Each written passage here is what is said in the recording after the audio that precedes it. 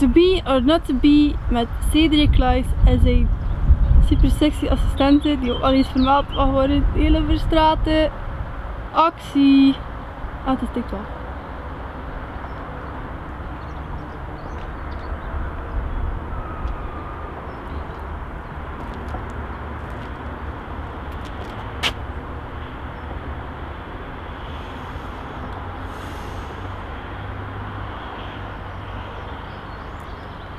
To be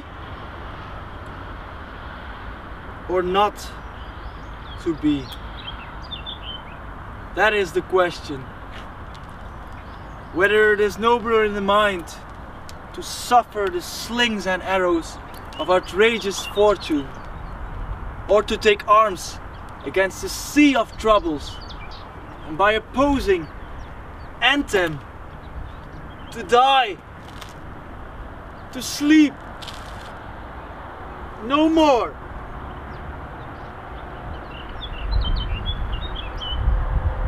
And by sleep to say, we end the hard age of 1,000 natural shocks that flesh is heir to.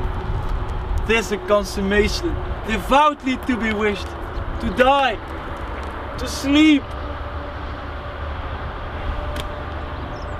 to sleep. Perchance to dream. Aye, there's the rub. For in that sleep of death, what dreams may come when we have shuffled off this mortal coil must give us pause. There's the respect that makes calamity of so long life. For who would bear the whips and scorns of time, the oppressor's wrong, the proud man's contumely, the pangs of despised law, the law's delay, the insolence of office, and the spurns that patient merit up the unworthy takes, when he himself might his quietus make with a bare bodkin? Who would farthers wear to grunt and sweat under a weary life, but that the dread of something after death, the undiscovered country, of whose bourne no traveler returns, puzzles the will and makes us rather bear those ills we have and fly to others we know not of.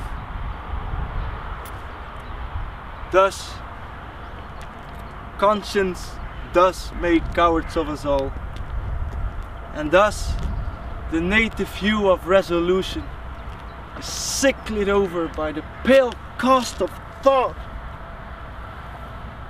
and enterprise and great pitch and moment. With this regard, their currents turn awry and lose the name of action.